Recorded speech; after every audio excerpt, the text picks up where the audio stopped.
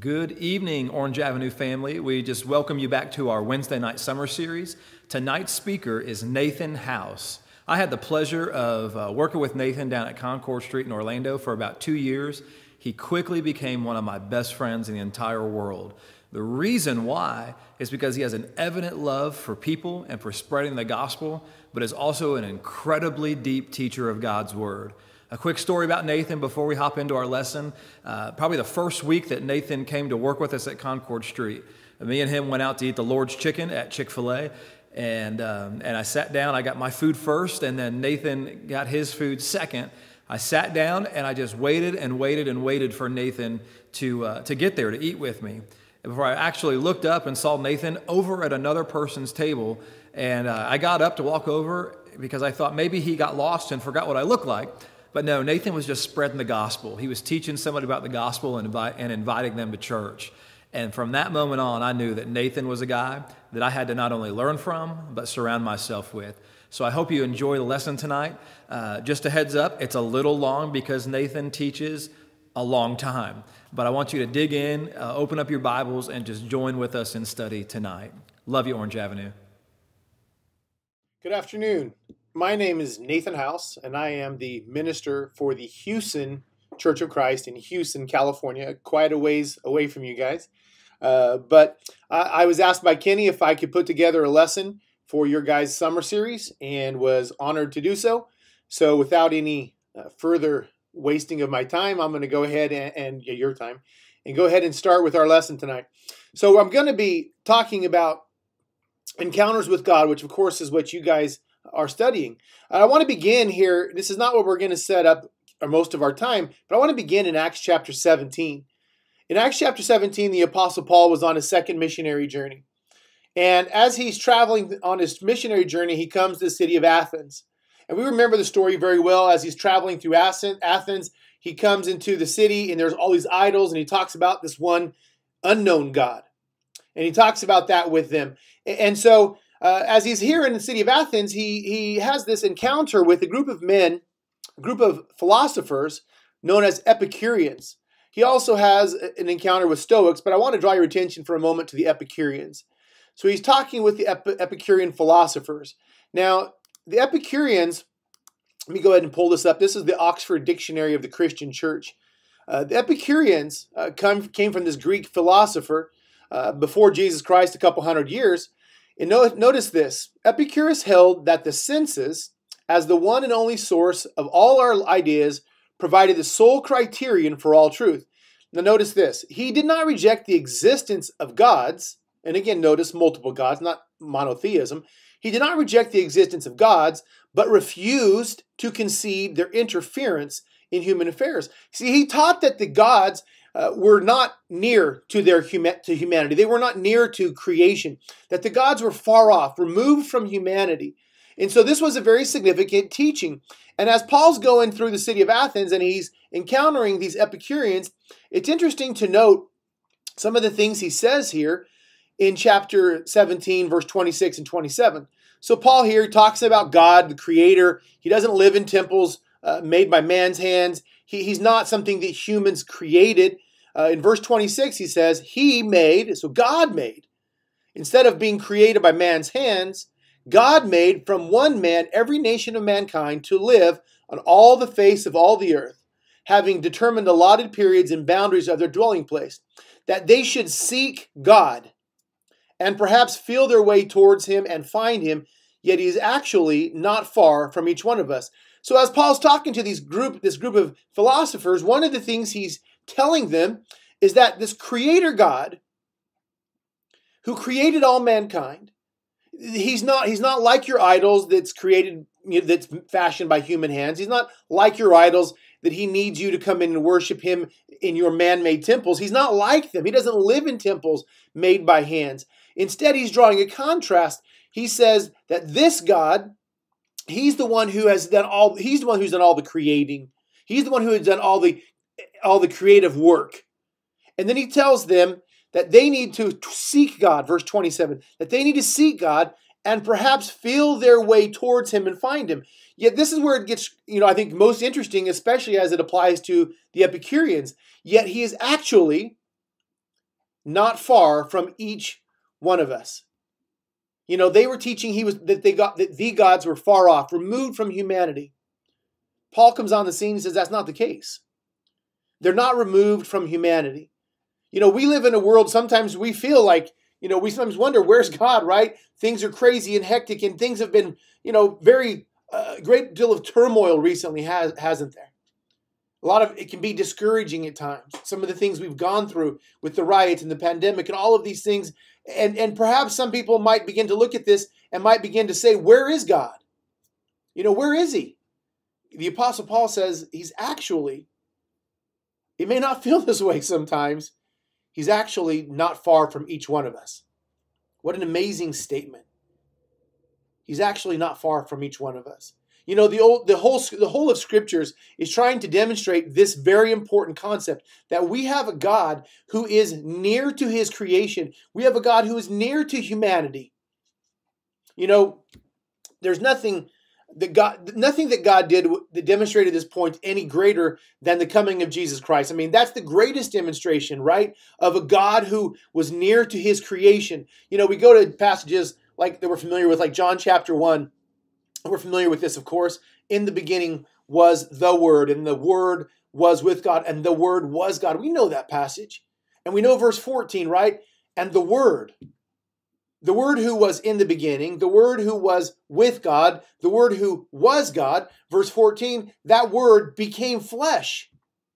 He became humanity and dwelt among us. What an interesting phrase, isn't that? You know, again, nothing demonstrates God's desire to be near his humanity, near his creation, near humanity. Nothing demonstrates it more than this. I mean, Matthew would write in Matthew chapter 1, verse 23, right, that they would call his name Emmanuel, which means God with us. And here we see in John 1:14, the Word became flesh and dwelt among us. And that word dwelt is the same word that we get the word for tent or for tabernacle. And so it's interesting to think about for a second in that regards. The Word became flesh and he pitched his tent among our tents. The Word became flesh and he put his tabernacle among us. You know, the tabernacle in the Old Testament, that's where they went to see God, to meet God. The temple was where they went to meet God. And the Word became flesh and he pitched his tent among us. Obviously, nothing demonstrates God's care, God's desire to be near humanity. Nothing demonstrates that as much as a Savior who came to earth to dwell among us. He came to earth. He didn't distance himself socially. He didn't distance himself physically. He touched the lepers. He invited the prostitutes, the tax collectors, to come and be with him. He had little children who nobody else had time for little children, but he did. He was physically here. He was ready to be engaged by humanity. He was ready to be with humanity. He received the poor. All of these things demonstrate the desire of God to be near his creation, the desire of God to be near humanity. Yet, while the New Testament teaches this, obviously, with the greatest clarity in the incarnation of Christ, all through the Old Testament and all through other parts of the New Testament, this concept of a God who wants to be near his creation is just constantly seen. It's always there. You know, there's clear teachings of this when you open up Genesis chapter 3, verse 8, and we see God walking with them in the garden. When we see God listening to the cries of his people. You know, sometimes we see God encountering his people through a vision or a dream.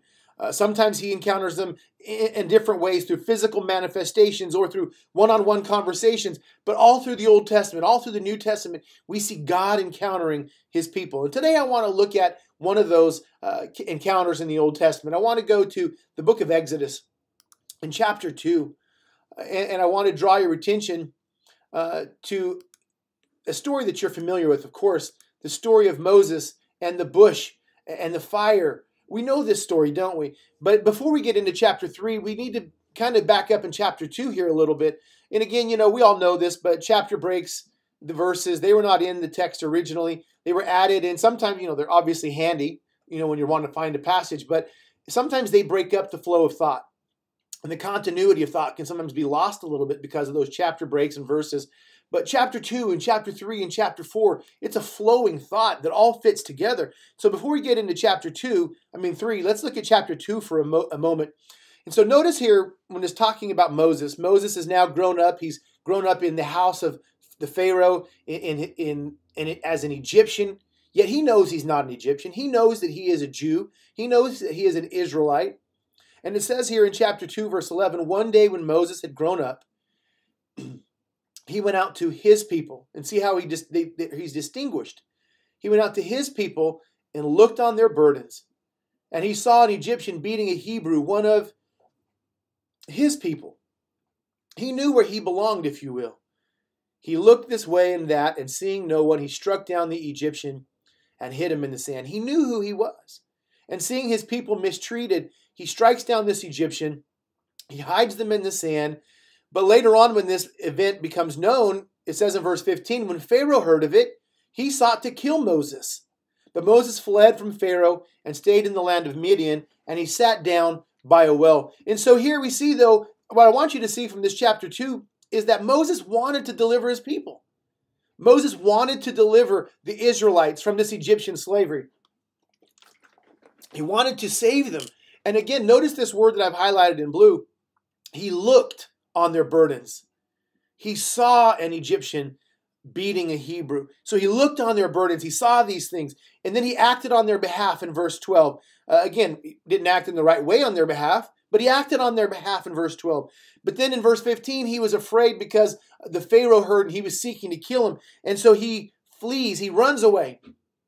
And he leaves and goes into the wilderness where he's going to live for 40 more years in the wilderness. He's going to be gone from Egypt for 40 years. And then he's come down here to the end of this chapter.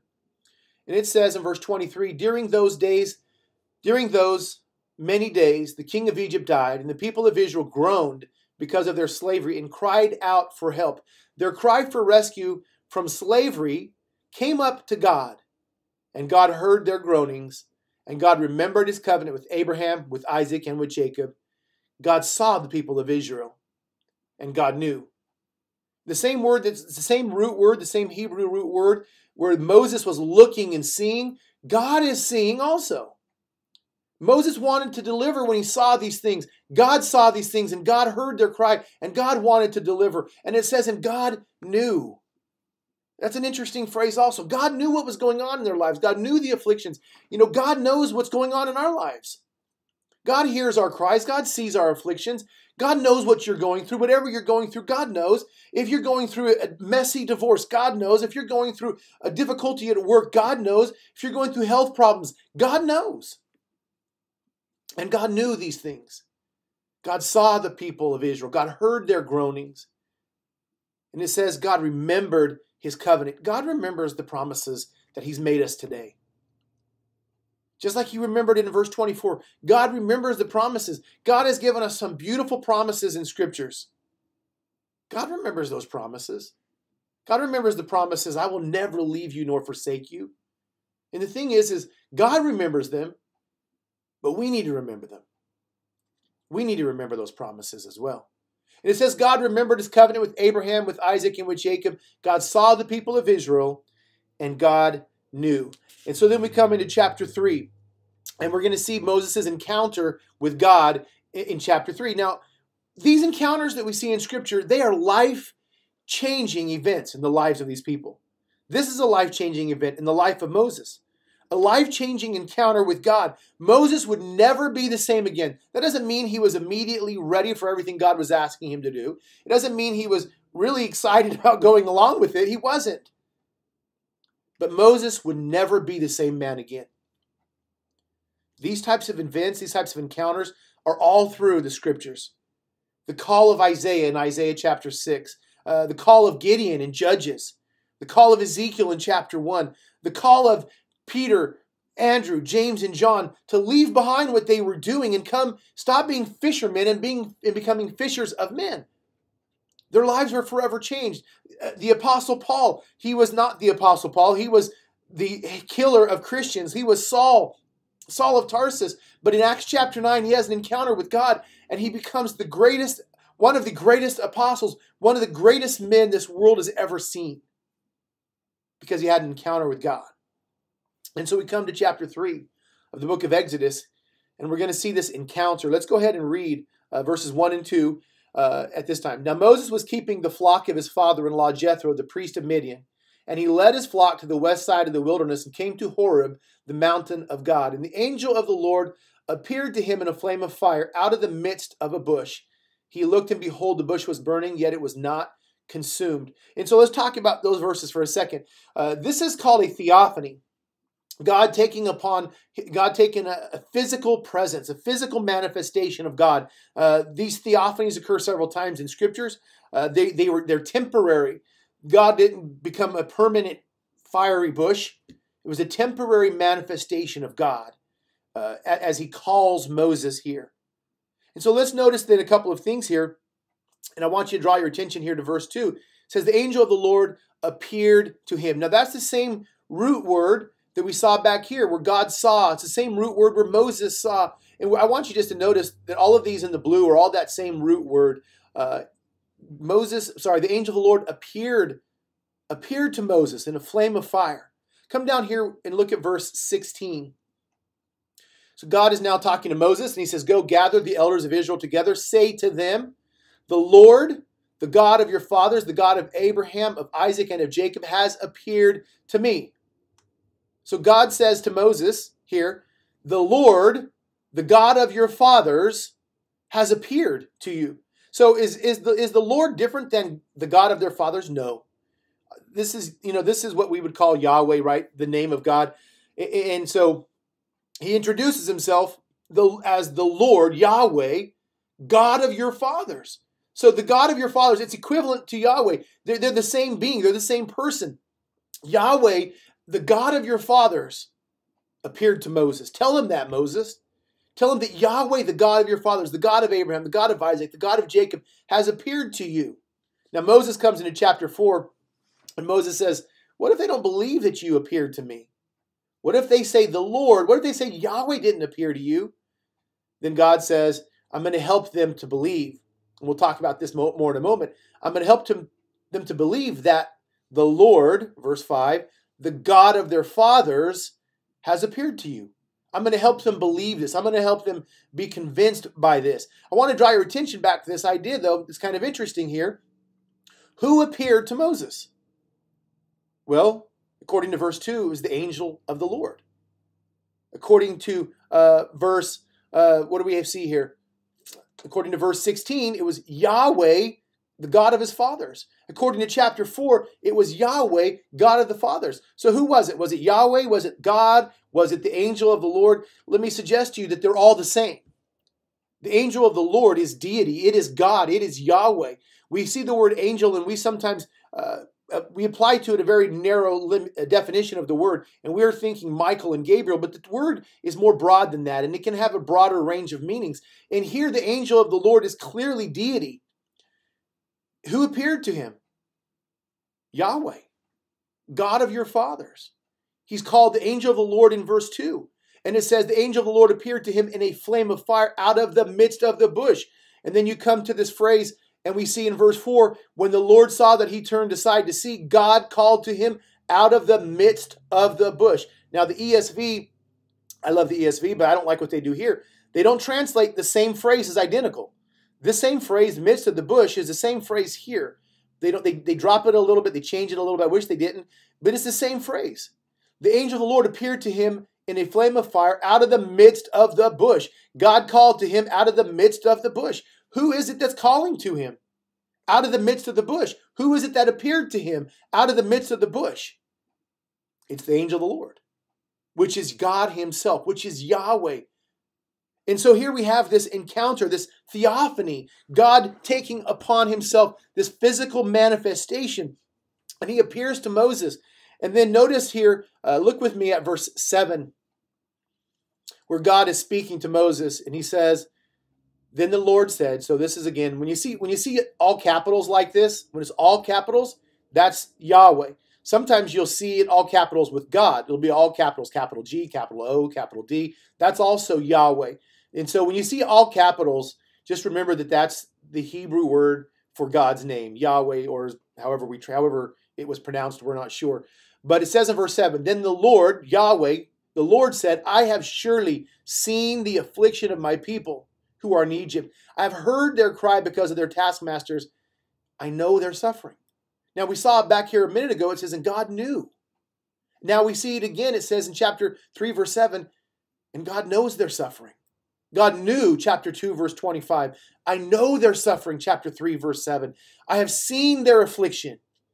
I have heard their cry. I know their suffering. And we come to verse 9, and it says, and now behold, the cry of the people of Israel has come to me, and I have also seen the oppression. God has seen what they were going through. God saw the afflictions of his people. God saw the oppression that they were receiving at the hand of the Egyptians. God saw these things. God heard their cry, and God knew what they were going through. Again, all of these words in the blue are all the same root word in the Hebrew, right? I've seen their afflictions. I've seen what they're going through. Back in chapter 2, we saw that Moses saw these things. God saw these things. So we see from this, just real quickly, that we have a God who sees, don't we? We have a God who sees. I'm going to pause from Exodus for a second. We'll come right back. I want to hop over to another encounter in the book of Genesis. Genesis chapter 16, where Abraham's handmaiden, Hagar, now you may remember the story of Sarah and her handmaid Hagar. Anyways, Sarah's handmaiden Hagar, who becomes Abraham's concubine, his wife, she flees. She runs away, and she comes into the wilderness. And here in the wilderness, she has an encounter with God.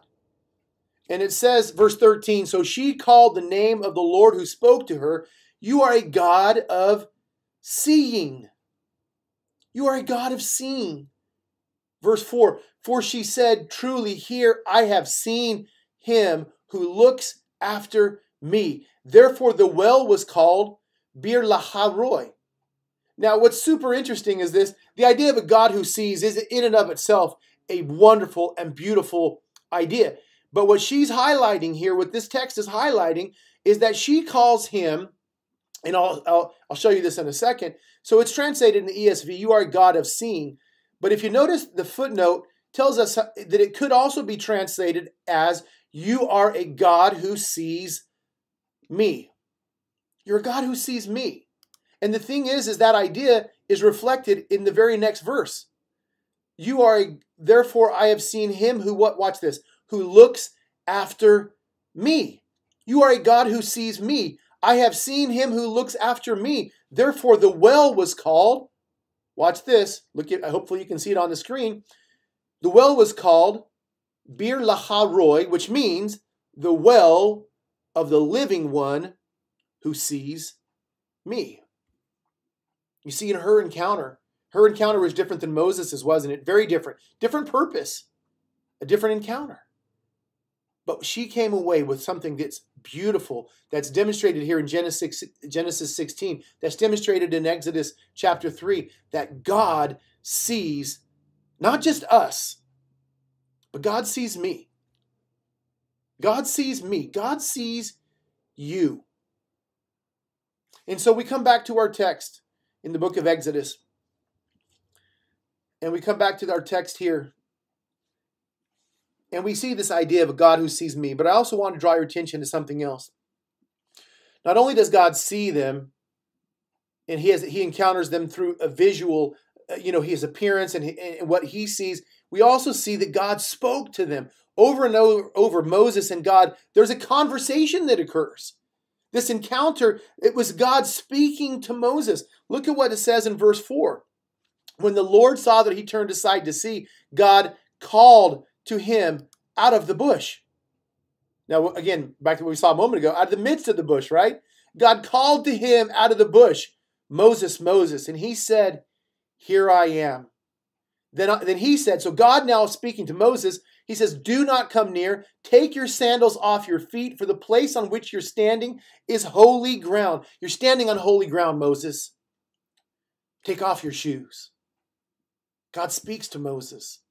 You're standing on holy ground. If you like to cross-reference passages, cross-reference this with Joshua chapter 5, where Joshua, Moses' successor, right? He has a similar encounter in Joshua chapter 5. As Joshua is going to go to the city of Jericho, he's ready to do battle, and he encounters this being, and Joshua asks him, are you on my side? Are you on my team or their team? And this being says, you got it wrong, Joshua. I have come as commander of the Lord's army. So essentially, Joshua, you can be on my side. I'm not on your side necessarily, but you can be on mine. I have come as commander of the Lord's army. And then this being tells Joshua, take your shoes off because you're standing on holy ground. What made the ground holy in Exodus 3? What made the ground holy in Joshua 5? It was because in both cases, God was present. The commander of the Lord's army, as you read Joshua 5, you'll read through that text, you'll see that this being is deity. Remember, chapter breaks are not always good. Read chapter 5, and then it flows right into chapter 6. And you can see this again in chapter 6 of Joshua. So Joshua has a similar encounter. Take your shoes off. You're standing on holy ground. And so God encounters Moses this way. Take your shoes off, Moses. The place you're standing is holy. And then verses 6 through 10, God continues to speak to him, tells him, I'm the God of your father. Moses hid his face. He was afraid to look at God. Verse 7, we already read, I've seen the affliction. Now watch verse 8. So I've seen the affliction. I've heard the cry. I know their suffering. Verse 8, and I have come down to deliver them out of the hand of the Egyptians, to bring them up out of that land to a good land, a broad land, flowing with milk and honey, to the place of the Canaanites. Verse 9, and now behold, the cry of the people of Israel have come to me, and I have seen the oppression with which the Egyptians oppressed them. And then this was the purpose of the encounter. Verse 10, this is the reason God encountered Moses. Come, I will send you to Pharaoh. That was the purpose of this encounter. To call Moses to a work, to call Moses to a task. Come, Moses, I will send you to Pharaoh. So God reminds Moses in these verses 6 and 7 and 8, that he sees what they're going through. He hears their cry. He knows what they're going through, and he's going to deliver them. He's going to bring them up out of a place. And then we come into verse 12, where God promises Moses, I'm going to be with you, Moses. Verse 11, Moses says, who am I that I should go to Pharaoh? Remember, he was afraid of the last Pharaoh. He fled. Who am I? I've been gone for 40 years. Nobody knows me. I'm a nobody. I'm a shepherd. That I should go to Pharaoh? I'm nobody. And God says, but I will be with you. I'll be with you, Moses. So God promises Moses in this encounter his presence. He calls him to the work, and he promises him, I'll be with you. I'll be with you, Moses. And then in verses 14 through 22, God promises to act. God promises to act on behalf of his people. We'll come back and talk about that a little bit more in a moment. But in verses 14 through 22, he promises that he will get involved, and he talks about it in a more specific way, what he will do. Now let's go on to chapter 4. We'll come back again, as I said, in a moment. So in chapter 4, again, the story does not break. It's the same story. Moses answers, but behold, they will not believe me. So notice this word idea of believe here in this chapter. They will not believe me or listen to my voice. They will say, the Lord did not appear to you. Then notice what he says in verse 2. What is in your hand, Moses? Moses said, it's a staff. Just throw it on the ground. So he throws it on the ground, and it became a serpent, and Moses ran from it. That's exactly what I would have done. I hate snakes. Living in Florida, you guys got scary snakes. I don't like snakes. They're terrifying. I would have ran from a snake too. Moses ran from this snake. That's good common sense. If you are not running from a snake, you got something wrong up ahead. I'm joking. Maybe, but I run from a snake. Maybe you don't. But I run from a snake. Moses ran from it. Verse 4, but the Lord said to Moses, put out your hand and grab it by the tail. Grab the snake, Moses. Boy, that would have been a hard one for me to obey. But Moses obeys. He puts out his hand, catches it. It becomes a staff in his hand. Verse 5, why was God doing this? He tells us, and this goes back to the New Testament. What is the purpose of miracles? What's the purpose of miracles in Scripture, in the New Testament, here in this passage? What's the purpose of miracles? It's to make this message that sounds crazy, it's to verify that message. I always talk about with our teens here, with our congregation here, I'm always telling them an outrageous claim needs outrageous evidence. This is an outrageous claim. Moses is going to come to them and he's going to tell these people, God of our fathers appeared to me. I've been a shepherd for the last 40 years. Remember how I ran off? But I've been shepherding, and the Lord appeared to me in a flame of fire in a bush. And they're going to say, you're crazy, Moses. You've been out in the wilderness too long. But you see, the purpose of miracles is to confirm a message. It's to validate a claim. You know, when you talk about the New Testament and Jesus Christ, it is an absolutely crazy claim that a carpenter from the city of Nazareth is the Son of God. That is crazy. You're trying to tell me that a carpenter from the nothing city of Nazareth, you're trying to tell me that that carpenter from Nazareth is the Son of God? Absolutely. Then you better have some powerful evidence. And you know what? With some powerful evidence, an empty tomb. That's powerful evidence. So Moses here, God is trying to show Moses through miracles. He's trying to demonstrate that these miracles confirm what I'm telling you. They're confirming it for you, Moses. They're going to confirm it for them as well. These miracles will confirm the message that I'm sending. And he says again, so let's keep reading this. This is so that they may believe that the Lord, the God of their fathers, has appeared to you. Again, the Lord said to him, put your hand inside your cloak. He put his hand inside his cloak. And when he took it out, behold, his hand was leprous like snow. Then God said, put your hand back inside your cloak. So he put his hand back inside his cloak, and when he took it out, behold, it was restored like the rest of his flesh.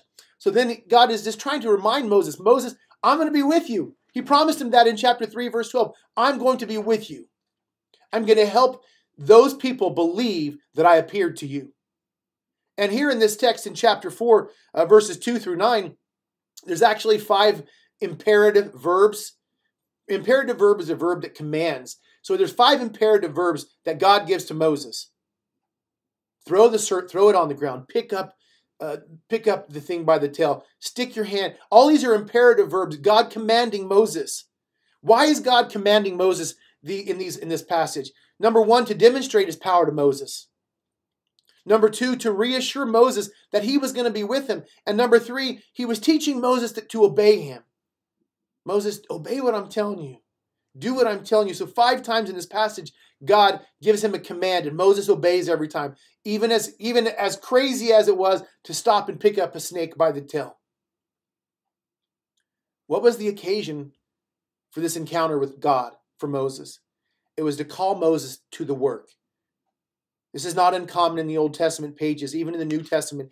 Isaiah had a vision as part of his work. Gideon, we already talked about all these men. Ezekiel, they were called by the Lord. And this encounter was just the beginning for Moses. But his life would never be the same. So what does this encounter teach us about God? Well, number 1, it teaches us that we have a holy God. I mean, the fact that when God is present, the ground that he was walking on, that he was present around, became holy. What an amazing idea. And I wish we could do a whole lesson on God's presence making someone holy. And how, I mean, if you just for a real quick thought, the Holy Spirit dwelling in me. If my body is the temple of the Holy Spirit, what should I do with that temple? But number 1 teaches us that God is holy. Number 2, and this is really the major thrust of the lesson as far as how I'm trying to organize it. It's this, that the Lord is a God who cares. The Lord is a God who cares. Verse 7 and 8 demonstrated that, right? He says, I have seen the affliction. He's heard their cry.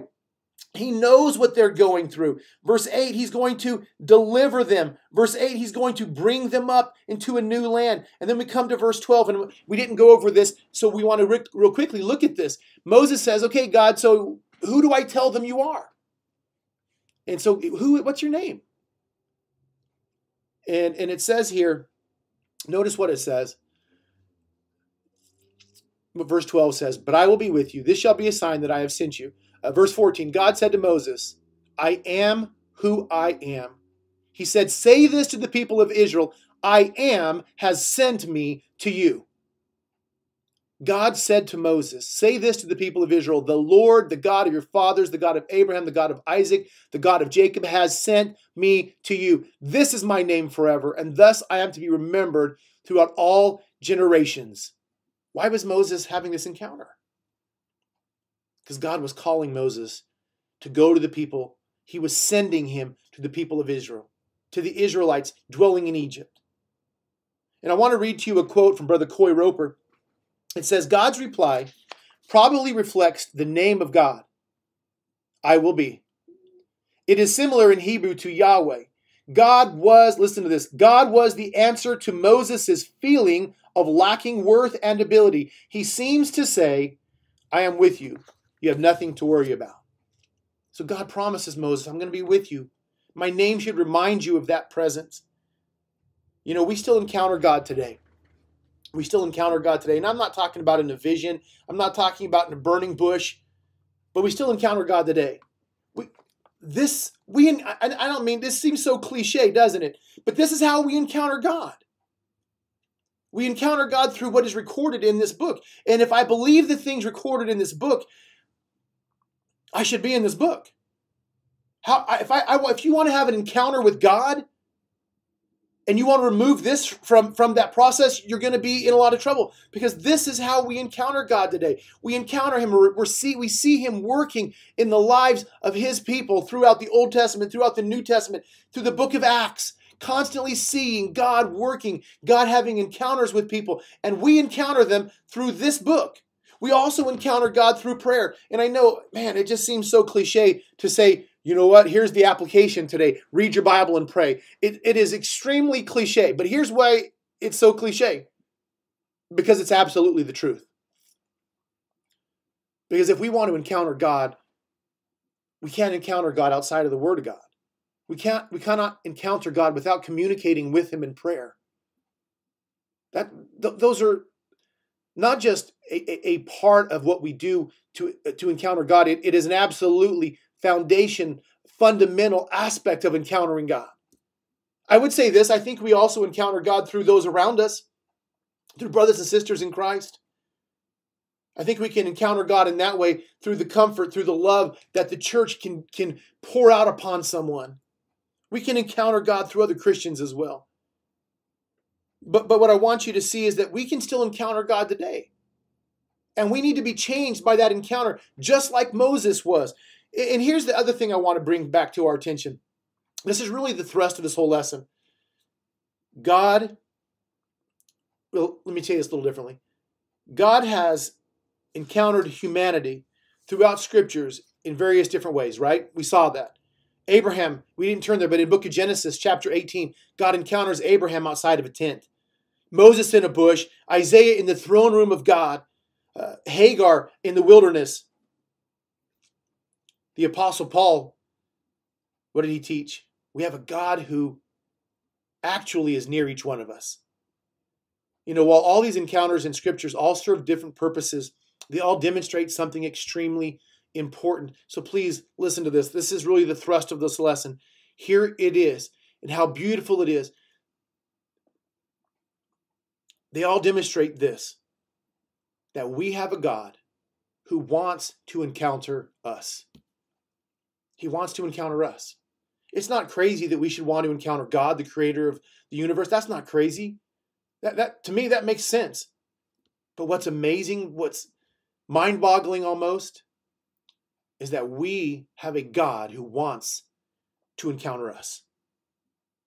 You know, the psalmist said in Psalm chapter 8, he said, when I look at your heavens, the work of your fingers, the moon and stars which you have set in place, why do you care about me? When I consider what you are and who you are and what you've done, why would you care about me? What is man, verse 4, what is man that you're mindful of him? And the Son of Man that you care for him? But here's the beautiful thing. He is mindful of man. He does care for man. And he knows what we're going through. He sees us. He is a God who sees me. Let's make sure this week that we spend time encountering God. I appreciate your time and I appreciate this opportunity to be with you. God bless.